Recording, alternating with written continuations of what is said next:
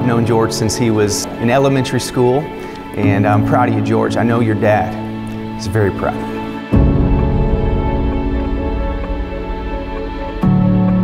I really want to honor you for your stance around your faith, your stance around the decisions that you've made to live godly lives and to represent Jesus Christ. And specifically in making Jesus the centerpiece of your marriage. It wasn't good for man to be alone. So he took the best part of man out and he created woman. You better believe that George's mommy has been praying for him like crazy. She's also been praying for you. And now as you come into this place as his wife, your prayers become the most powerful prayers. Your declarations become the most powerful declarations. By now,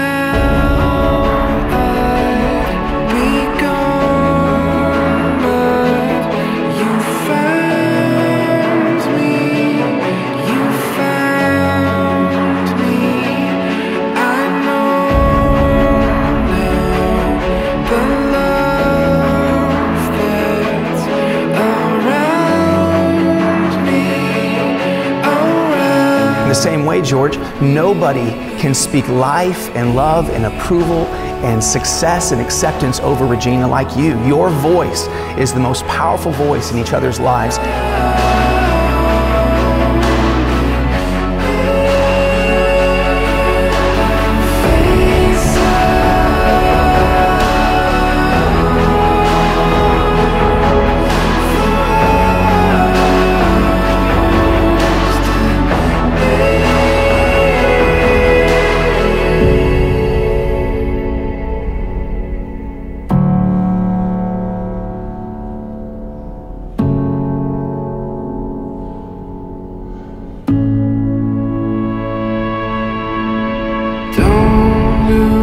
hold of me now, I'm barely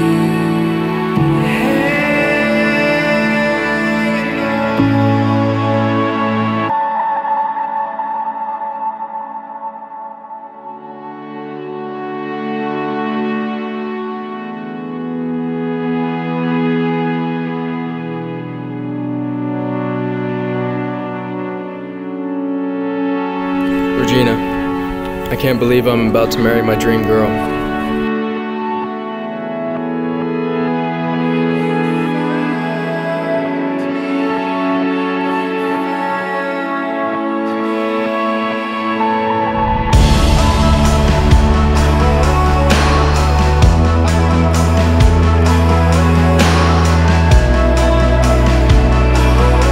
I remember after the first time I met you, that's how I described you to all my family and friends. Ask them. They can back it up.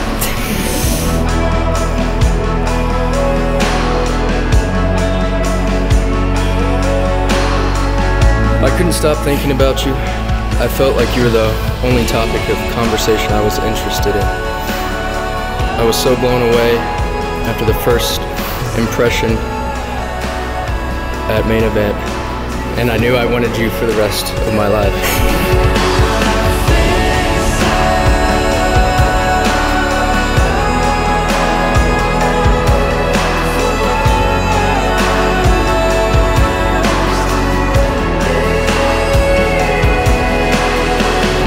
George, when I first met you, I never expected to be meeting the man that would have my heart forever. Thinking about the timing in our relationship makes my faith in God so much greater. He was faithful and provided the deepest desire of my heart, a husband who would be my security and my home.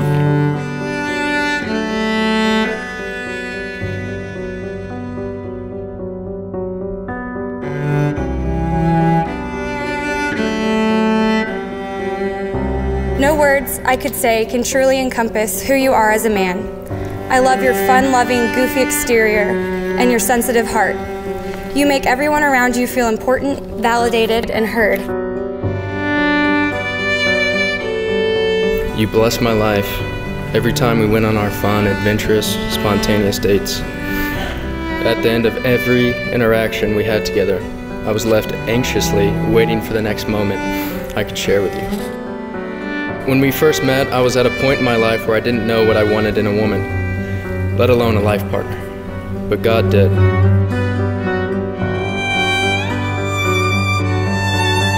Every time I was with you, I would hear this still small voice that you are both those things for me. You care deeply and genuinely for everyone. You have helped me want to be a better daughter, sister, and friend. On top of all that beauty on the inside, on the outside just completes God's masterpiece. Thank you for always pushing me to move forward in life, to persevere and to see the brighter side of things. I love the way you always have the perfect joke in your pocket when I need a laugh, and the way you sing at the top of your lungs at the most random moments.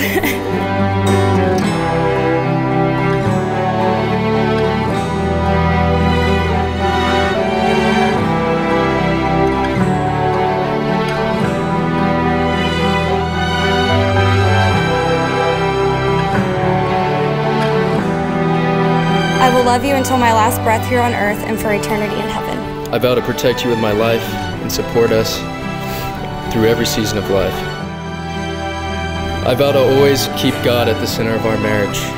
I promise to love you forever through anything and everything. I vow to pursue you with my whole heart every day for the rest of my life. I promise to make you laugh at every chance I get because I love that smile.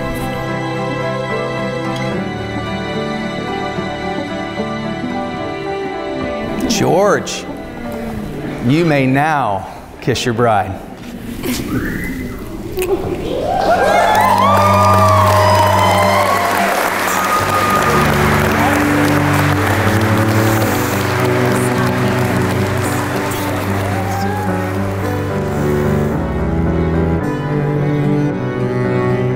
Words can't describe the feels I've got going on for y'all right now. For both you, George, and your gorgeous now wifey, Regina.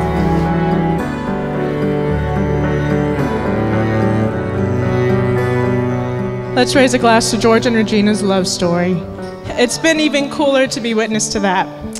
We've all heard the story, but I knew George wasn't messing about when I got the call after George went into that main event commercial that August day. He told me he thought he'd just met the girl he was going to marry, and I was like, whoa, really? Now for George to say that he was serious about a girl meant that she must be the real deal. Throughout the process he was praying, I'm sure, but I also remember him asking everyone, like literally everyone in the family, what he should do. Because as you see, most of y'all may know, we were all going through a rough time ourselves when George met Regina. We were watching our pops leave his legacy here on earth. And actually, you know what part of his legacy was? It was Mom and Dad's love story.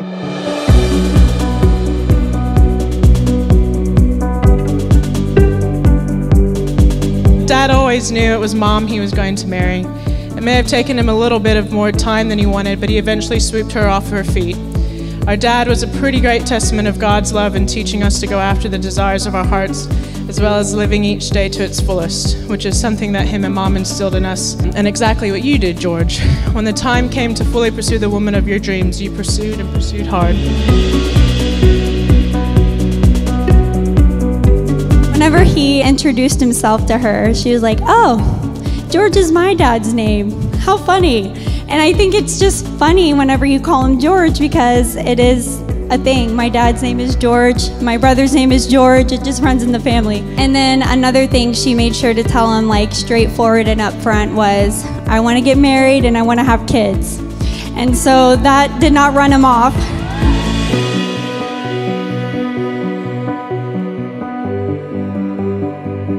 When he first described Regina to me, I was like, would he like love this girl or something? He was so passionate about what he was saying. When I met you, I was like, wow, dude, like you describe it. I mean, she's so intentional. She doesn't just compliment you, but she is the best version of you. What do we truly think when we hear the word love? We've felt it, we've shown it.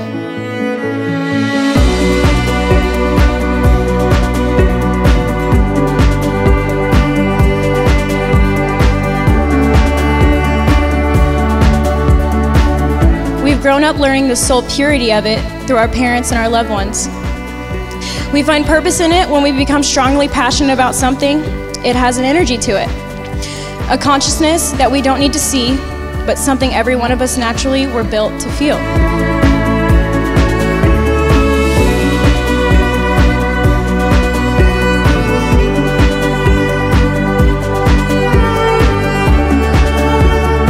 is literal poetry of the heart. And even sometimes in our darkest moments, we begin to believe in its absence. But the truth is, there is absolutely zero absence when it comes to love.